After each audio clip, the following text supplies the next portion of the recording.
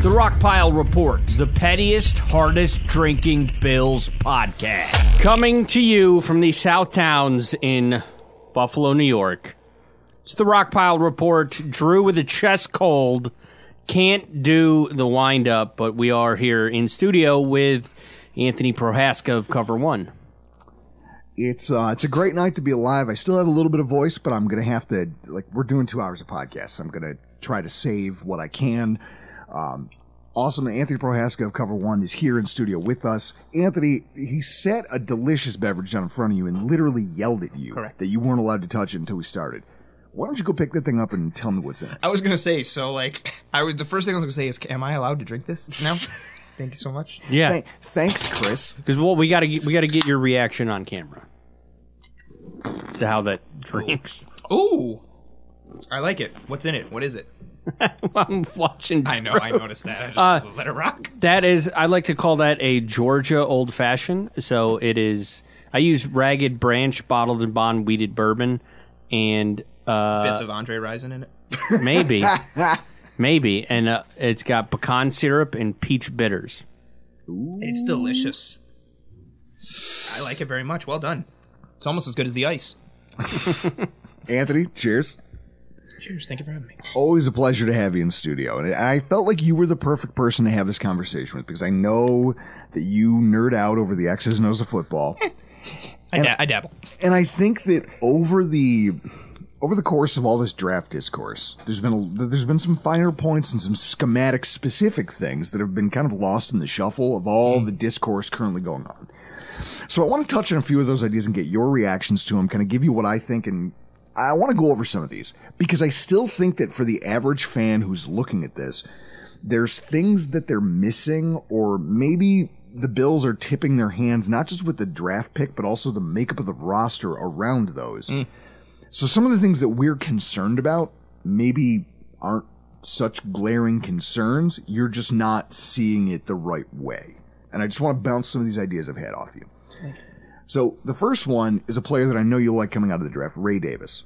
Now, you just did a show with Bruce Nolan, kind of going over all of the draft picks. What was the consensus for the two of you on Ray Davis? I hope Bruce watches this so I can lie and be like, Bruce was super upset because there was no running back in the first round, and he thinks that's where all running backs should be taken. Bruce and I were both in the same spot of like, cool, running back in the 4th round. Who cares what his age is? He's not going to get a second contract anyway. But the pairing with James Cook is something that I really liked in terms of what Ray Davis does. I think he's a good, and I said this on the show, and I feel like this is an accurate comp, but one that probably doesn't get fans too excited. I really feel like he's a combination of like Zach Moss and Devin Singletary, but maybe like a little faster. And he just does everything at an above average level. And he gives you some pop, he gives you some strength, he gives you some downhill ability, can pass protect a little bit, needs to clean up some things there, but is a good receiver on 3rd down as well.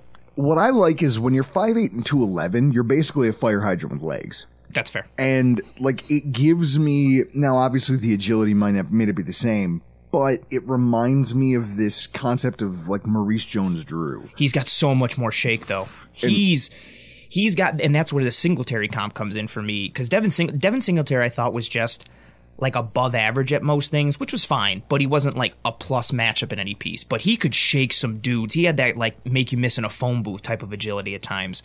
Ray Davis has that. He's got some jukes where he literally is like breaking dudes' ankles. He's got one where there's some trash at the line of scrimmage. He hops over it. And as he hops over it, the safety's coming down. And as soon as he lands on the ground, plants his foot and shakes and just crosses up the safety and then houses it. And you take his skill set, pairing it with James Cook. I think he's a nice guy to have that sets you up to kind of do a little bit of everything, but in a different way. So his comp is his WCW comp would be like Ice Train. I like that a lot. Well done. Well done. Well done. You guys. Damn it! This is the wrestling podcast. I think you made a mistake. I was like, I don't know why you should have thought of this. I see. I've tried. I always think I'm prepared, and I always get caught just flat-footed. Whenever it's like, as soon as I see Chris's eyes light up, though, it's like a tell. I'm like, oh no, there's something coming. Yeah, 100%. My Keon Coleman comp is a fantastic one that I have for wrestling related. Chris will get a good kick out of it. Boy. And I know you will too, because you want to just stop and just talk wrestling? Because I know you like that more. Should we just do that? Did you watch Backlash over the weekend? You want to do the chant that the French did for AJ Styles? Talk about Dynamite last night? I would rather... The Elite taking over? I would rather pull my lower lip over my own face. That's what I would... Fair enough. Fair enough. So when you look at the makeup of the running back room going into the season, you've got a guy in Ty Johnson who's kind of got he's like a less explosive version, I think, of what... He's got a little more north-south to his game than James Cook. Yes. But at the same time, he does a lot of the same things the same way. If you're talking about the type of size, build, like what you want from them. He's not exactly a power back. You wouldn't...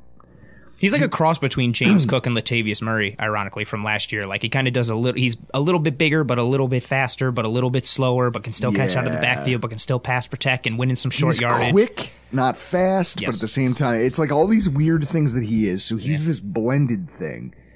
Then there's Ray Davis, who's your power back, de facto, if you look at the makeup of the roster. Also a good receiver out of the backfield. Good receiver. Don't lose that. And then there's James Cook, who is kind of lightning in a bottle in the right blocking situation. And this is where I want to talk to you about schematics. So last year, like, he showed that a lot of his most explosive plays came out of zone blocking situations. At the same time, Cook ran the second most gap runs in the NFL. Now, I think that kind of skews towards what the Bills were doing. You know, they were a gap blocking offensive line. Now, you may have... Do you have the splits on that? No, I was saying, then just from a percentage standpoint, the Bills, 46% gap to 53% zone last year. That 46% in gap was the third most in the NFL. So in today's... It's skewing a little bit because of the larger trends in the NFL, but most teams are zone dominant. So to have close to like a 50-50 split, almost like you did here for gap and zone, is a significant piece, and so that speaks to what the Bills were doing. And I think that it's interesting when you look at the fact that, like, okay, so now you've got James Cook, you've identified the fact that you've built a line that can run gap concepts more than most teams. And a lot of that, I think, is because you have a Spencer Brown, and when he's effective, you can run these when he's paired up with a Cyrus Torrence. And when you have decent center play, all of a sudden you can run a little bit more power. You can run a little bit more inside. You can do some more gap things that you want to do. And, I mean, really, I think that that's the underrated value of Deion Dawkins, is that he can do both. Now, you're never going to look at him as the most dominant run-blocking left tackle or the most dominant pass-protecting left tackle. Yeah. But he's still good at... He's very effective in a multitude of areas. He may not be the best, but he's like an 8 out of 10 or 7.5 out of 10 for like a very lot of things. Very many things. That's not grammar. And then you look at the way that they brought in David Edwards, who last year, limited sample size, but he was the most effective blocker in both zone and gap at guard of any interior offensive line. He had it so much in those 6 offensive lineman sets. He crushed it. So the concept is they bring him back. Yeah. You've got a Cedric Van Granger, who they're going to kind of groom as a backup's backup, and then over time maybe see where it goes, because you still have a guy in Lyle Collins who can play a couple different spots. You've got depth. But the idea is you built a starting 5 that look on paper like they could be really effective running these gap schemes, which isn't that prevalent in the NFL.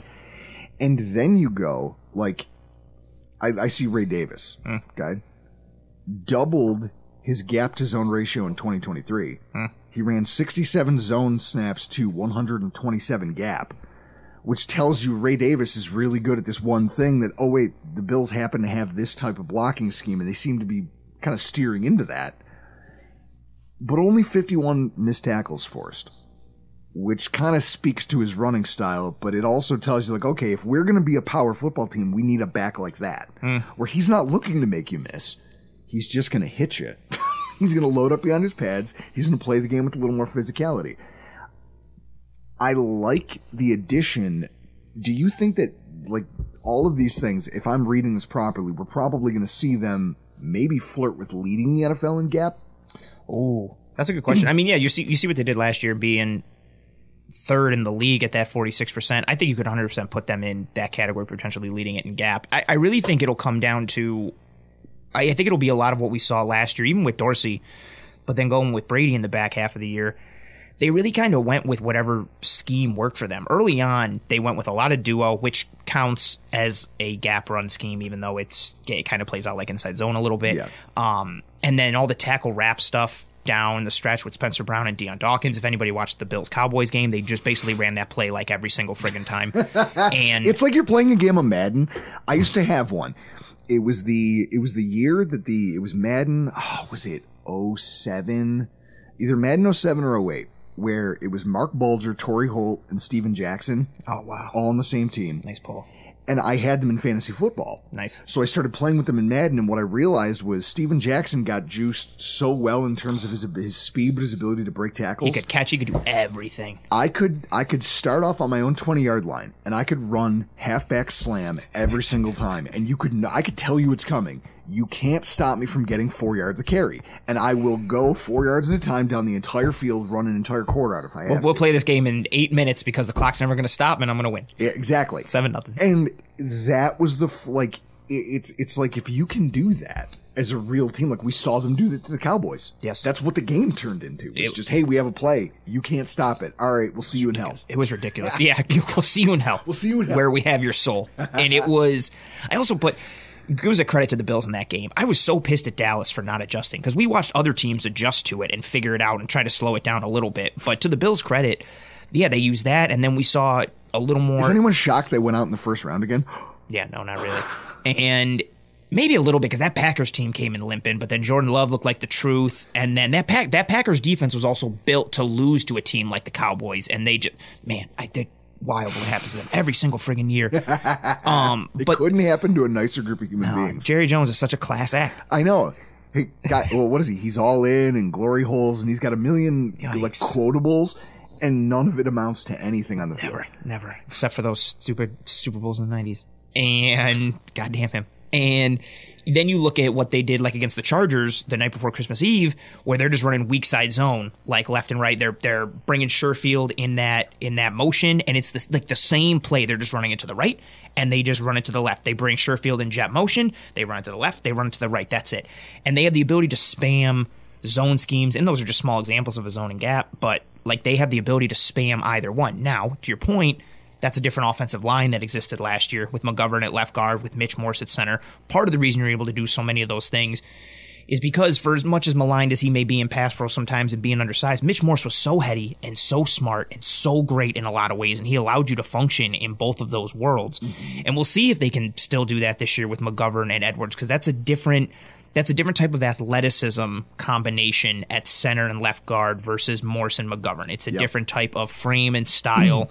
So I think that's a fair question to ask. Like, what are they going to look like in terms of their gap versus zone? I really think it's going to be they can just flip a switch depending on the opponent they play, but they're not going to be like a 70% zone team. Like, you're going to see a lot of prevalence in those gap schemes because of their running backs, their offensive line, and something that we were talking about offline, just how a lot of NFL defenses are built now. NFL defenses, because of the trends you saw in these offensive booms the last 5, 6, 7 years, NFL defenses became built to stop zone runs. They started having interior defensive linemen that were built to get upfield, penetrate, get after the quarterback. And they started to swing the pendulum in their favor. And then combining that recently with a lot of too high coverages and all this stuff. So if you're an offense, how do you swing the pendulum back?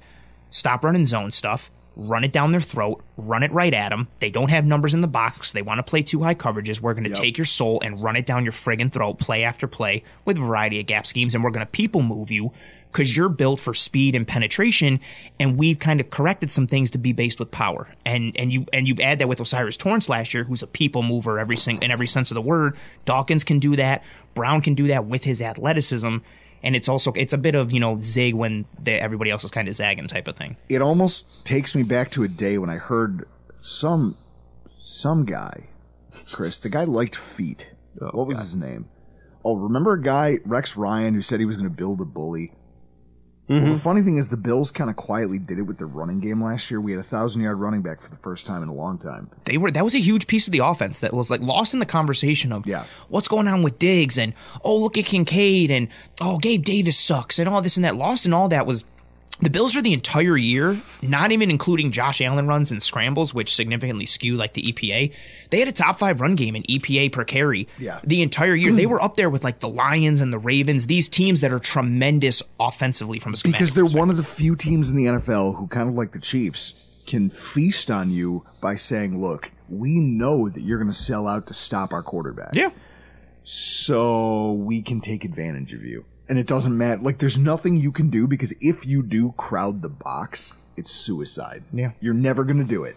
So you as a defender, you as Vic Fangio are just going to sit there and let it happen. Yeah, you have to pick which way you want to die. Let it happen. And then you just hope that if you're the defense, you're hoping that you can capitalize on some Allen turnovers or some inefficiency. Wait, you mean like getting 3 of them in one game and somehow still losing it? Oh, man. Man. Miami, I don't know, for as much smack as that fan base talks, I don't know that they'll ever live down the concept that they had 3 Josh Allen turnovers, 2 of them in the red zone, and somehow did not win that game. With all the injuries the Bills had and everything, I mean, the Jets were able to do it with friggin' Zach Wilson in week 1, but it's just so... This offseason in general, the more and more I've been like in this game, or in the industry, as you like to say, like the more I just hate every fan base in every way, shape, and form. Like just the amount of stupid crap that comes out of everybody, and like the shit that everyone, it makes me, you know what, like the Dolphins fan talking shit, it makes me think of, you ever seen Bring It On? Yeah. When the football players are making fun of the guy cheerleaders and making fun of Jan, they're like, Jan, and then he's like, dude, you guys just lost. And they're like, oh, yeah. shit. He's like, shut your mouth. Yeah. It's like you, like, and that's why, like, even like the cheerleaders are like, you're making fun of us. Like, we win all these trophies. Like, you guys suck. And then Miami fans come back and it's like, yeah, but like, 1972. Undefeated Super Bowl. It's like, you won't, that was so, it's like Maple Leafs fans being like, yeah, look at all the cups we got. The last cup you had, there were 3 teams in the NHL. My favorite is the Dolphins fans who point to, we were the number 1 offense in the NFL last year. God. What happened in the playoffs?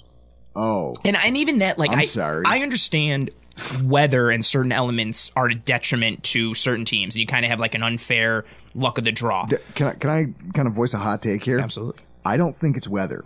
I think what happens is that everything Mike McDaniels puts in, all of the wrinkles he designs, everything that he comes up with that's new, because you have to. You kind of have to tweak and reinvent all of the things you've done because they're already on tape. Yeah. And professionals have already broken them down.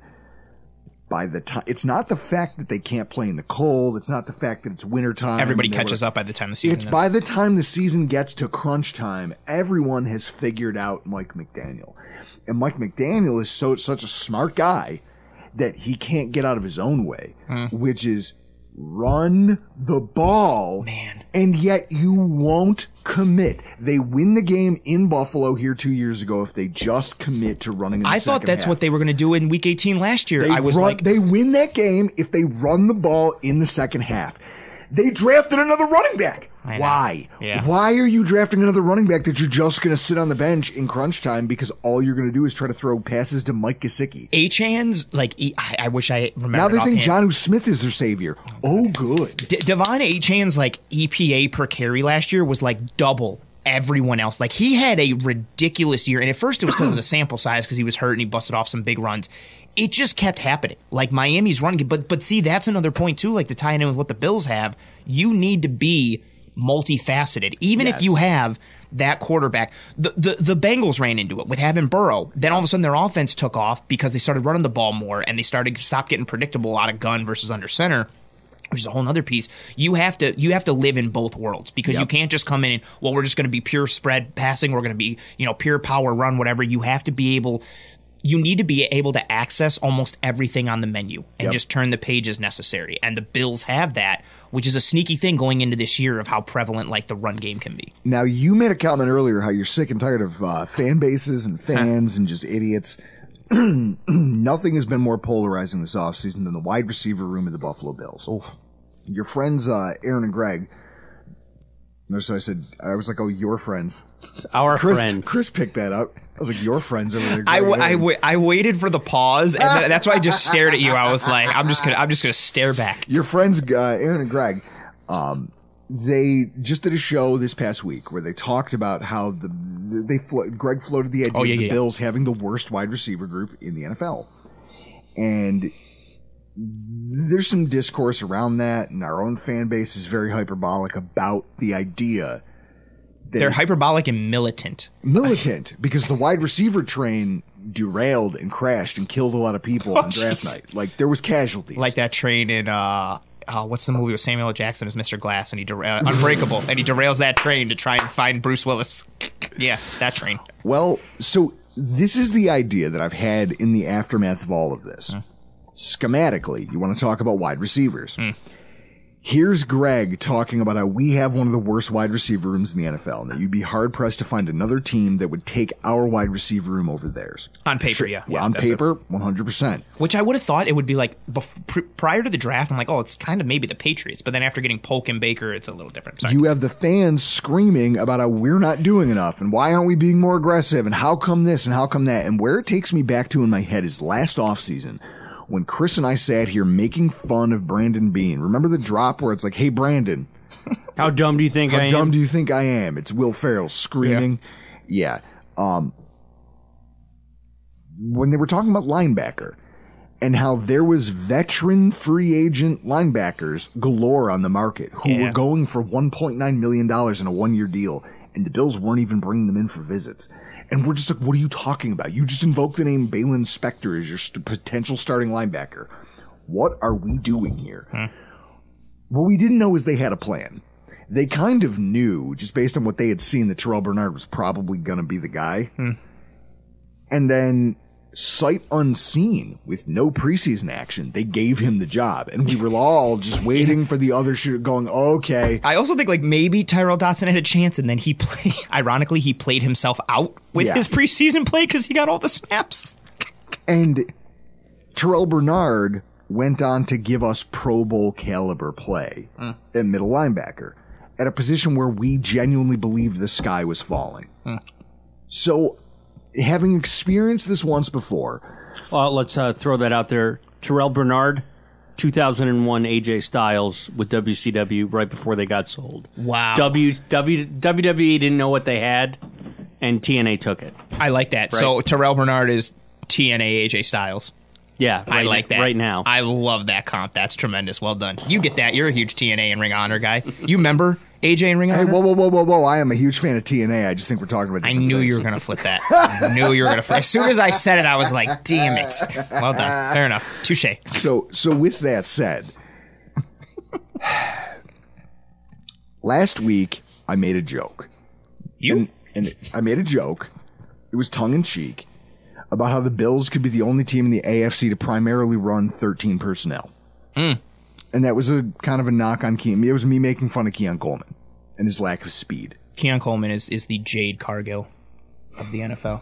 You get that, Chris? Tons of athleticism, tons of upside. Just a little raw, just needs some polish.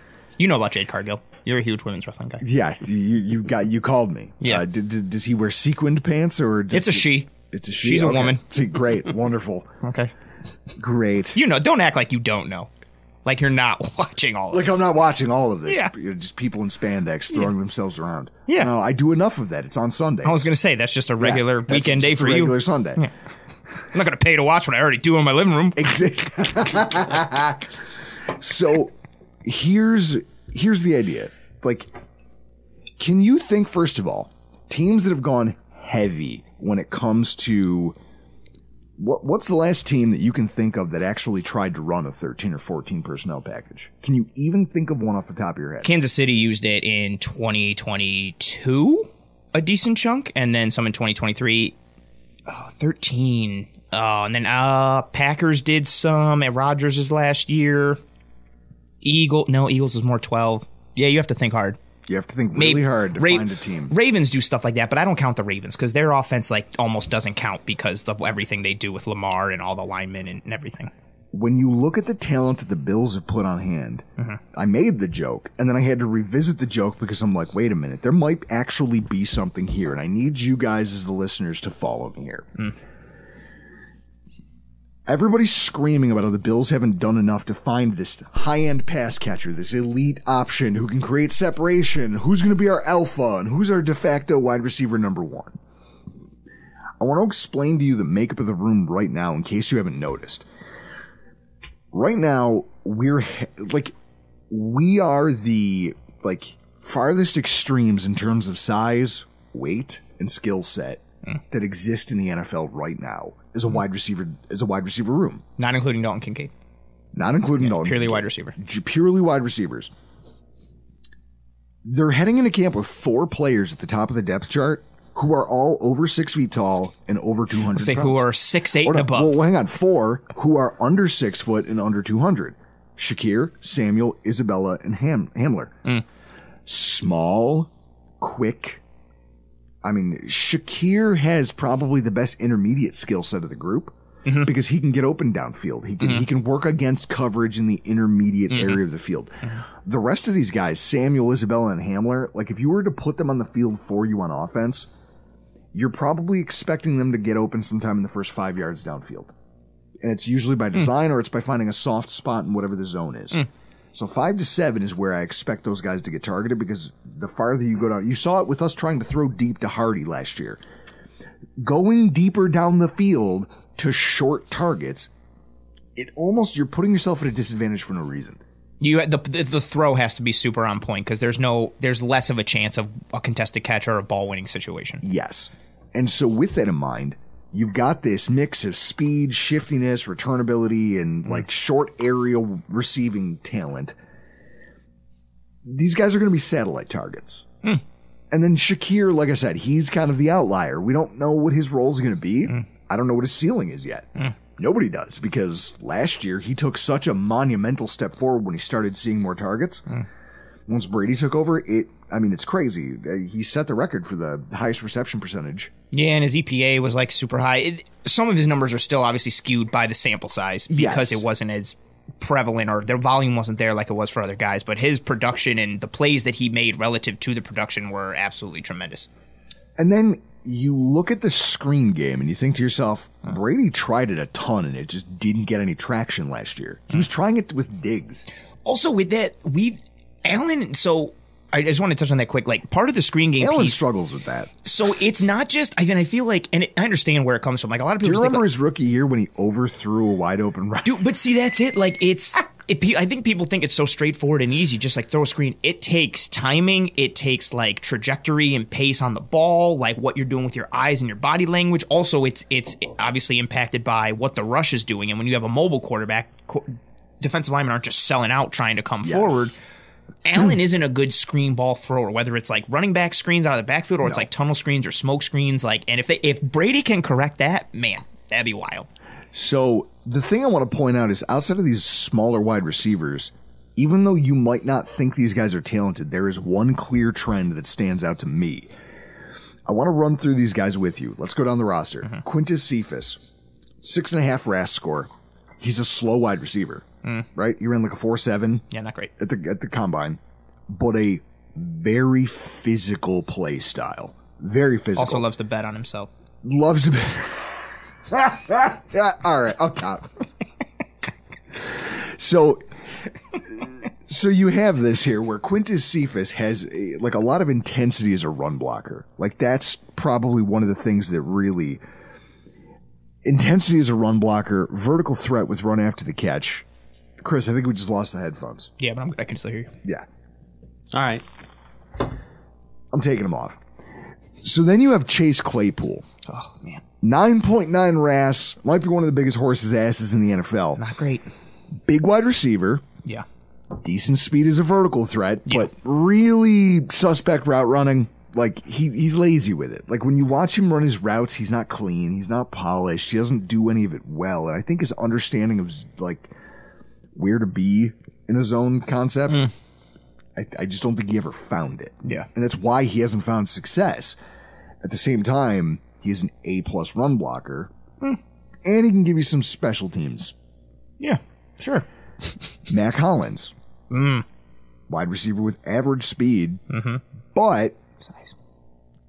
Size at 6'4", 200 and something pounds, special teams ability, pretty good run blocker. Keon Coleman, 8.1 RAS score. Jade Cargill. Big wide receiver, below average straight line speed. At the same time, play speed is very quick. very physical. Like there's one of my favorite highlights of his isn't even a play where he got the ball. It's the game against it's Florida State, Florida.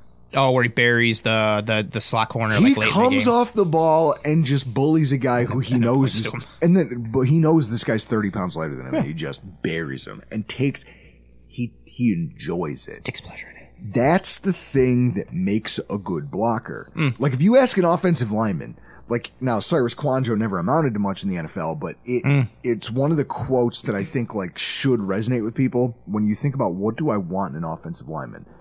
Cyrus Kwanjo said, he goes, my favorite thing about the game, like playing the game of football, is I get to take another human being against their will.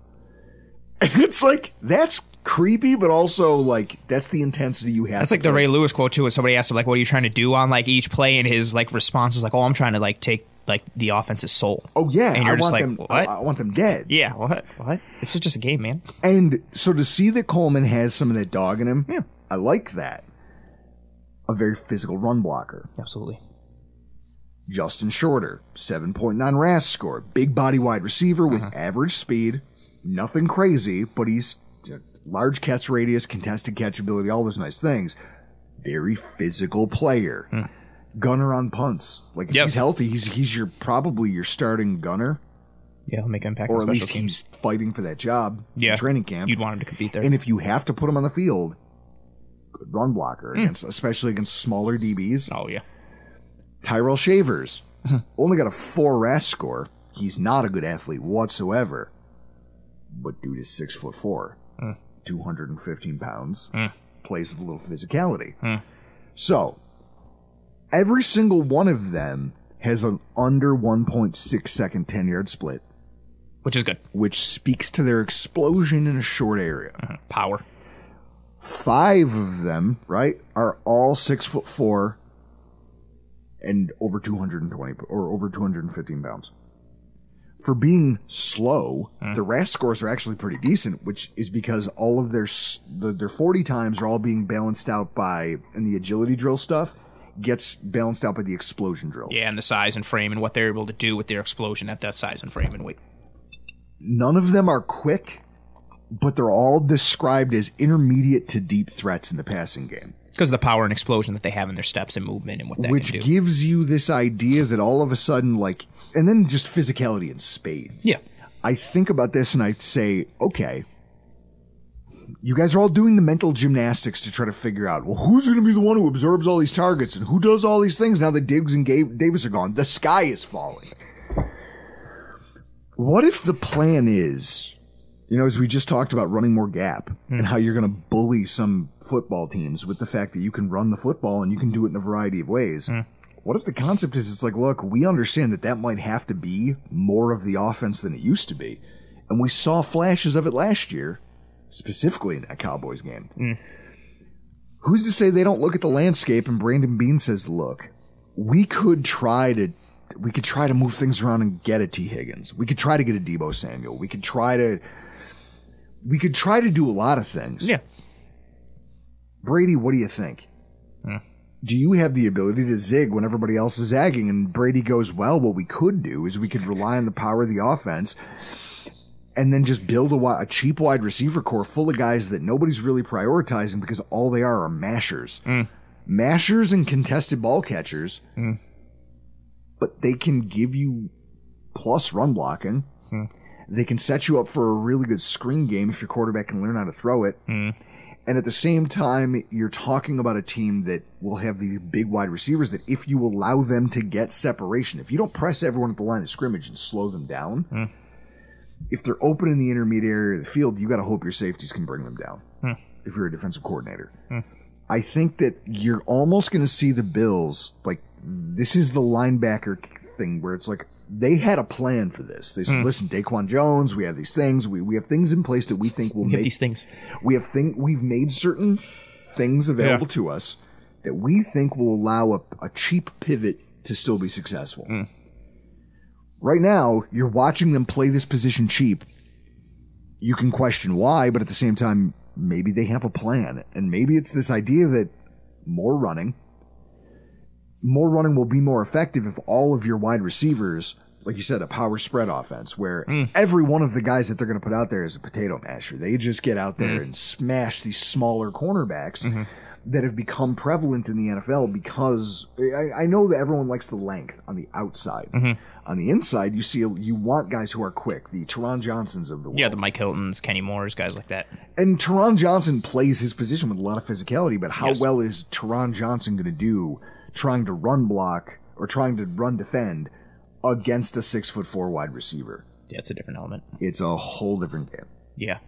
And so with that in mind, I think everybody's looking at this at least a little bit. They're looking at it from the wrong side or the wrong angle. Yes. You're trying to figure out who's going to be the alpha. What if that's not the thing that keys the offense? It's still going to be the quarterback, right? Like Chris, you're never going to take Josh Allen out of the game. Josh Allen's going to still, in clutch moments, you're going to need him to make passes, and they're going to have plays designed to go to specific receivers.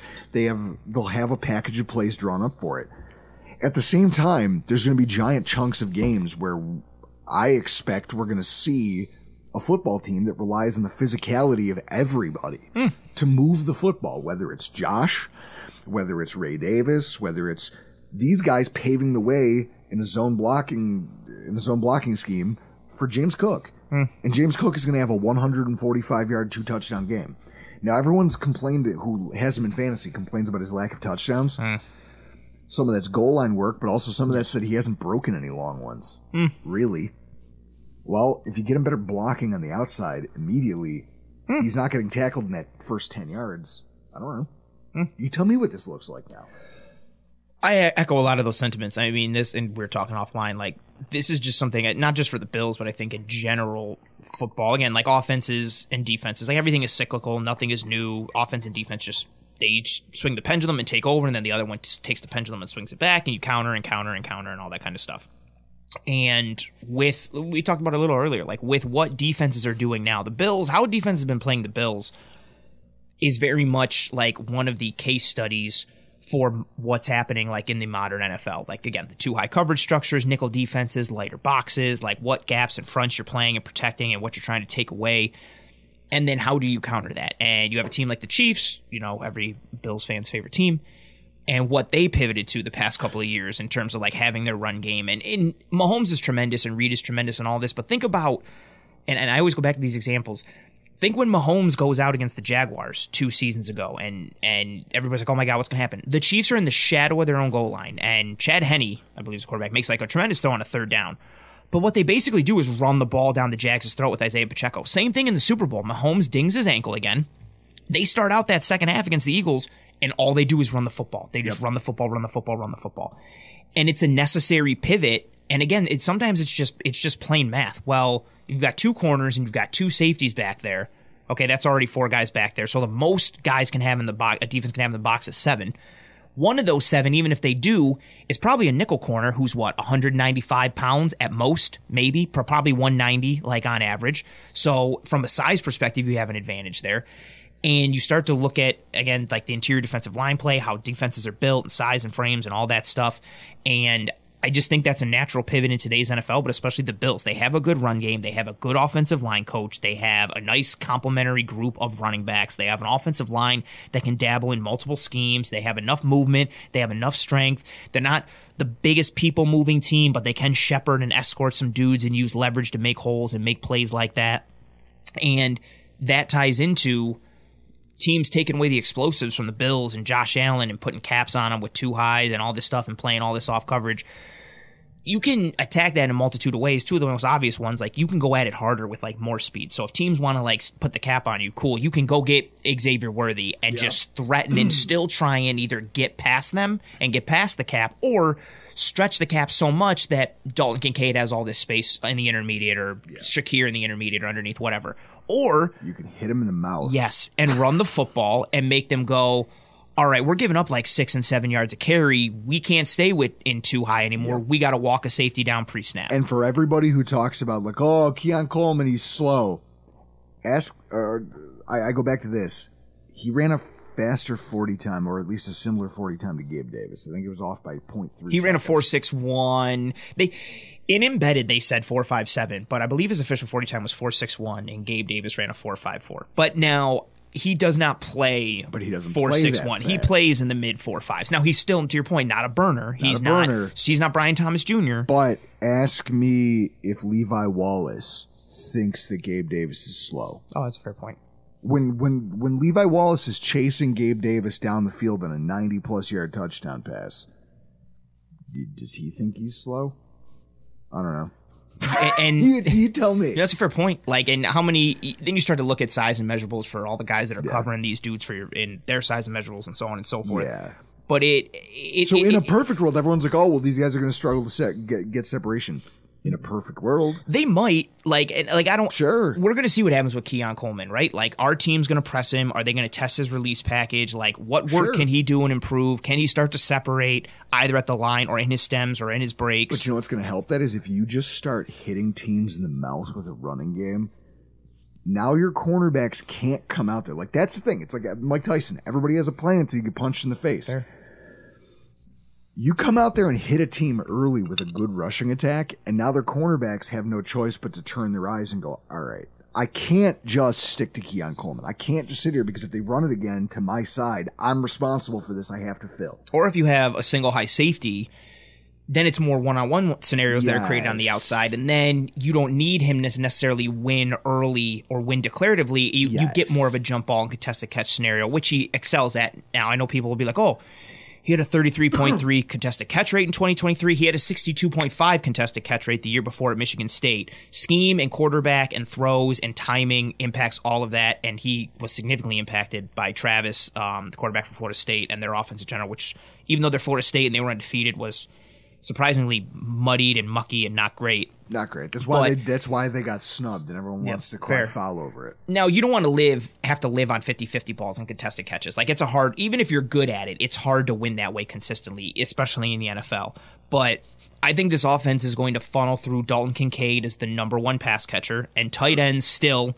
If you have a true dual threat tight end, they are the biggest mismatch creator on the field. There's a reason why those Patriot offenses, for as much as it was Brady and Moss and all these dudes, having Gronk and Aaron Hernandez, who could both block and run routes, teams had no idea how to match up with them. And teams, if you have that type, and I'm not saying the Bills do with Kincaid and Knox, but tight ends are the great mismatch creators schematically, from an alignment perspective, from a personnel perspective. If you use that and then pair it with a strong run game and more power and marry it with the power spread and still have the threat of Josh Allen's legs, it can work. Again, you have we have the ability as a football team to kitchen sink you.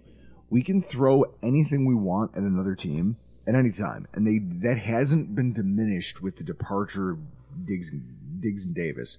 It's just now they're gonna have to do it differently, and they're gonna and honestly, having a good run game and then generating explosives off of under center play action from it is probably the way they're going to have to live, because even I know what Curtis Samuel's timed 40 is. I don't think he plays like a 4.31 40 guy. He's not just running by everybody left and right on the field. You don't have that necessary field stretching component to your receivers or pass catchers in general. You have some guys who can get vertical and who have some speed, but you're not burning anybody. But at the same time, there's DCs who are going to look at this because DCs aren't stupid like fans are. They're not us sitting here going, they're not the WGR callers who are just screaming about the lack of. Those people are idiots. You're mouth breathers. I turn the radio off when I hear them take a call, because you people make me want to bite my steering wheel. I want to sink my teeth into it and just that's the only release that I can find while I'm driving and I hear this crap. The concept that there's defensive coordinators who are just we're gonna fill the box and that's how we're gonna live. I don't care who you are, and I don't care who your wide receivers are. If you hang single high safety more often than you don't play too high against a Josh Allen-led offense, you will suffer. Now, you might still win a game, but there's going to be detritus. There will be times, if they can face teams who can play single high or who have the corners that can match the physicality and still have Miami might be a team that thinks they have the defensive backs to hold serve and play single high and fill the box. And they might be right. We're going to find out. But there's not a lot of teams that are built like that. No, you're playing odds and percentages. And you could argue the reason they're built that way is because of Josh Allen. That's a fair point. Yeah, kind of. And I mean, even look at their draft this year, going more pass rushers and pass rushers and pass rushers. And I mean, granted, it's a premium position, so you can kind of play devil's advocate with it. But it's going to be an interesting.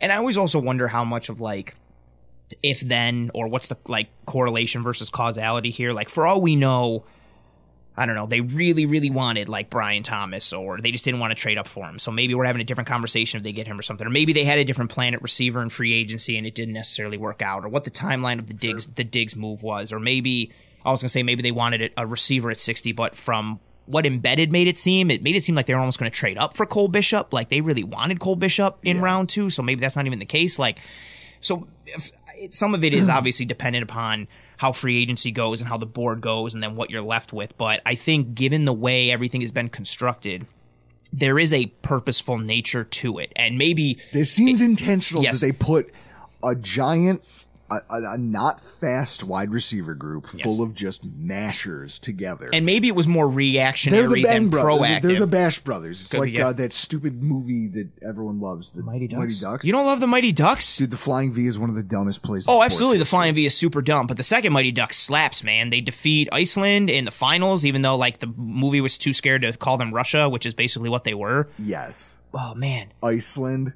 Wolf the Dennis Stanson is such a menacing coach. He's wearing all black, and he tells Gunner at the end, "You lost it for me, Gunner." And then Gunner's like, "You lost it for yourself." Man, Suns him right there on the ice in front of everybody. I also I hate that, man, twice for you. What is going on, guy? That beer sat there for a half hour and exploded. That was a Chris, booby trap. What did you do? I don't know that what I did seems there. planned. I definitely don't like how in the second Mighty Ducks, they let Bombay coach it, and he basically just gets to fill the team with his Mighty Ducks kids and then pick like 3 random people for the rest of the country. It's like Kenny Wu, the kid from Sandlot who can't stop. Yeah. Benny the Jet Rodriguez. Yes, that's Benny the Jet who's double sporting it and nobody's talking. Like, it's just like, oh yeah, use your regular team.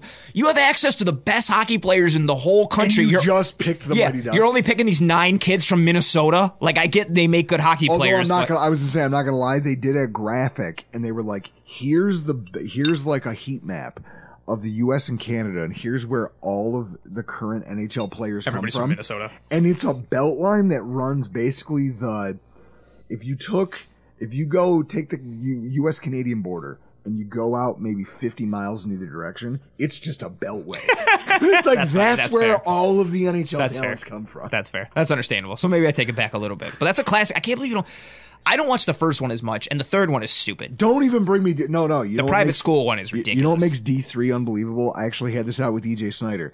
What bugs me about that movie, and it's one scene that makes the whole thing my suspension of disbelief breaks, and I turn it off. Pacey from Dawson's Creek is sitting there listening to his earphones. Yeah, Charlie Conway. I can't believe you called him Pacey. And he's sitting there... And this girl plops down next to him, and she's like, "Oh, what are you listening to?" And he's like, "Oh, Pantera." And she's like, "Oh yeah, I'm into Pantera too." The fuck you are? You mean? Oh yeah. You don't think she's blasting Respect on her way to class? And she's just walk. Oh, there you go. Walk. First of all, sorry. Also, Rob Van Dam theme song. ECW shout out. Okay, yeah, you know those. How about "By Demons Be Driven"? Yeah, she's listening to that. Maybe she's a private school kid who's like really dark, like that. Slaughtered. She's listening to. Maybe that's her jam. Maybe she's playing Metallica, like Death on the Rattle? walk away. I don't know enough. Drag Pantera the songs. Waters. Like you I think need you're to tell making me songs that this up now. broad is at home. I say broad, and there's a bunch of people watching this who are gonna just immediately get mad at me. I want to walk this back. You mean to tell me walk that like Pantera? Nice. This young woman, very nice prep school girl, is at home blasting like some of the rougher metal that exists. Yeah. I don't believe it. This whole movie is a farce. I can't believe that's what you're hanging your hat on. That's the part of the movie that I find the most unbelievable thing ever. I was always waiting for D4, the plane crash, where they go over to Europe to play, and the plane goes down in the Atlantic, and it's only an hour-long movie. It actually turns out it's actually open water. Like that got real dark. No, I was thinking it's a positive. They like crash land on some like random island that's run by like a militia, and they have to beat them in hockey to free the island. Like how in D2 they go and play hockey in like the center of Compton, and everybody's all like loving it. I want that. They have to free the island from this evil militia and the militia is all about street hockey, and that's all they play every day. And so Charlie Conway and the rest of the D4 squad got to see. I actually saw it floated that they were like, this is how wars should be settled from now on. Instead of drone strikes and all this crap that we're doing now, here's what we do. If we, the U.S., really have a score to settle, we give them a year and we say, listen, assemble your squad. Here's some tapes. Watch them. Learn American football. We'll play. Oh, that's funny. Your best against our best. Because it would play out they would kill. We would destroy everybody, and then place freedom upon the world through sport. Freedom. All right. There's a lot of people who are going to get mad at me. Dude, we've upset everybody, I think, now. We've upset females. We've upset those who believe that the U.S. is constantly correct. Also, there's a strong, Mighty Duck fan contingent. I feel like you're going to get a lot of backlash on that one. My wife, went to a Halloween party in college as Mrs. Conway. Her passwords are all Mighty Ducks related. That's awesome. A fan. So when I tell her that I shit all over the movies. Oh, my God. But you don't even like the second one? No. Oh. The first one or nothing, and even that one, the Flying V, is the dumbest thing I've ever seen. Is the only person in the room that plays hockey on the reg. I played street hockey. Oh, on the reg. Sorry. All three of them are shit. Well, yeah, the hockey is not good. Yes, that's what I'm. But what sport movie has good choreographed sports? It's hard. White Men Can't Jump is phenomenal for White basketball. Men Can't Jump might be. Love it. So Mike Camarangelo. Oh yeah. And Greg. I don't know if any of you have seen the movie Ready to Rumble. Oh, yeah. No, honestly, Oliver I love Platt, Ready to Rumble. I will rule you. It's one of the dumbest films Jimmy ever. King is the best wrestler. He's the bestler. Better than all the wrestlers. It's... What is he when he's a cop wrestler and he comes on the motorbike? Yeah, because his dad's a sheriff. I will bust you. Yeah, that's right. This thing, it's so stupid. It's awful, but they give David Arquette in real WCW gave David Arquette the belt. They made him the champion in real life. And I'm not gonna lie to you, I watched that movie on my birthday with my cousin and two of my best friends. And then I proceeded to buy the DVD. That's and right. I own it, and I still watch Ready to Rumble anytime it's on. Because you're a man of taste and culture, and that movie is taste and culture. Last idea before we let you go, before we wrap this thing up. Javon Solomon. Oh. Whenever I say the word archetype, people are like, wow, I'm surprised Drew knows what that word is. Maybe WCW comp Ernest Miller. Wow, tremendous. I was thinking Norman Smiley. The length and athleticism. The wiggle. I'm going to Oliver Platt axe handle smash you off this table. Nice reference. That's what his finisher is. I know. The crown. Crown him. Crown that guy. I love that movie. Damn it. So you're a wrestling guy at heart. I like that. I am. Don't run. Listen to your heart when it's calling for you. If I hear the glass break, I'll flip this table. That's right. I'll flip this table and clothesline him like I was one of the acolytes. Next. Wow. JBL. Yeah. Bradshaw. Yeah. Clothesline from hell. So. Wrestling guy. When I say archetype, people think I'm a caveman who didn't get a 1270 on my SAT. Now. You got a 1270? What's funny is. What was it out of 3100? 30. I don't even know what that is. I don't even know what it's at. But what I do know is my brother scored 10 points less than me, and he was furious about it. That makes sense. I remember, and then there would be times where he and I would be arguing about things. Now, this is a kid who went to pharmacy school. Nice. And we'd be having an argument, and I'd be like, I got a 1270. This is actually how it is. But I can understand how you would see it that way, being a guy who got a 1260. That's awesome. I love that. And sorry you can't comprehend it. Sorry you can't comprehend it. 1260. Because it was literally the only academic thing I ever had over it. That's huge. That's a huge one, though. But all it is I'm sure I crushed, because I failed math too. Couldn't do geometric proof. Yeah, but that's like he won all these individual season awards and MVPs and offensive player, and then you're like, oh, I have a Super Bowl ring. Yeah, I won the Super Bowl that's ring. Right. But it was just funny. I failed math too. Never took trig. But I must have crushed the reading comprehension. That had to be it. It's a moneymaker. But either way, the Bills' archetype at defensive end, always these big, crushing the pocket, physical defensive ends.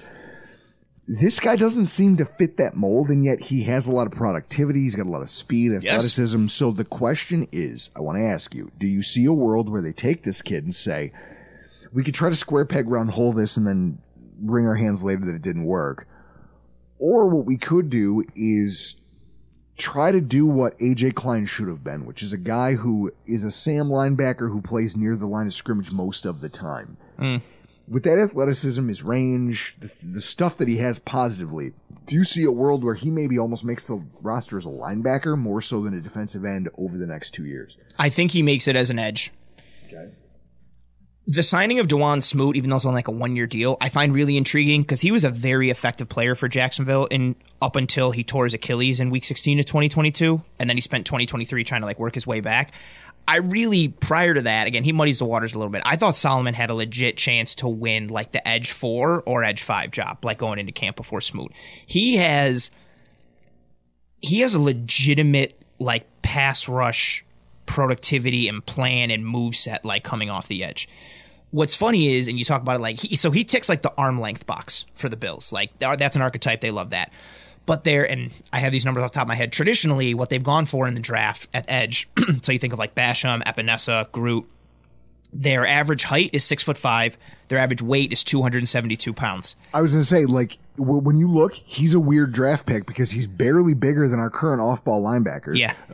He's almost 6'1", 246 pounds. Meanwhile, 276, defensive end drafted 5th round or later. 276 have been drafted 5th or later. There's only 12 by my count that have been useful at the NFL level. 6 were great, and it was Yannick Ngakoue, Mathis, Judon, Hardy, Sealer, and Adalius Thomas. Robert Mathis was a 5th round. Robert Mathis. Good call. I didn't know that. 6 were average. But they were mostly 3-4 defensive ends. Which is much different. 5 techs. Yeah. It's a whole different body style. style. Brett Kiesel, Charles Omenihu, those types of guys. Dudes that you can be more of a grinder and not have to be as clean and pretty. Yes. And then there's a couple famous UDFAs like Wake, Harrison, Barnett, Barrett.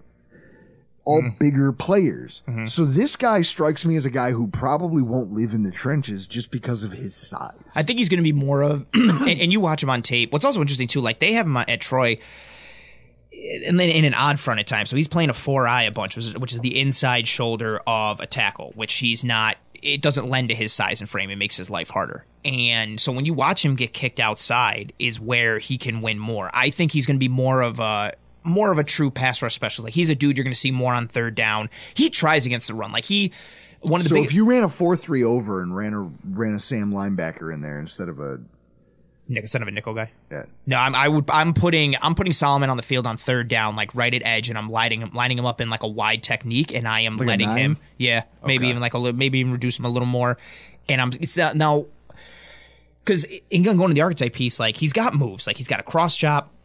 He can rip. He understands leveraging. He has a long arm. He can transition. He can counter. He has plan. He has moves. He can test the waters and test the cage early and then capitalize later. But with that size and frame, he doesn't go through dudes straight through their chest a bunch. No. He also doesn't have an inside move a ton. Because he's smaller. Correct. If you pass him off to a guard, he's going to get mauled. So when he wins, he's winning with juice and speed off the edge, or he's able to turn that corner, win that half-man relationship, and then he's got tremendous core strength. He can lean in and turn that corner and rip, and even though bigger tackles are trying to push him out, he's still flattening down the line to the QB.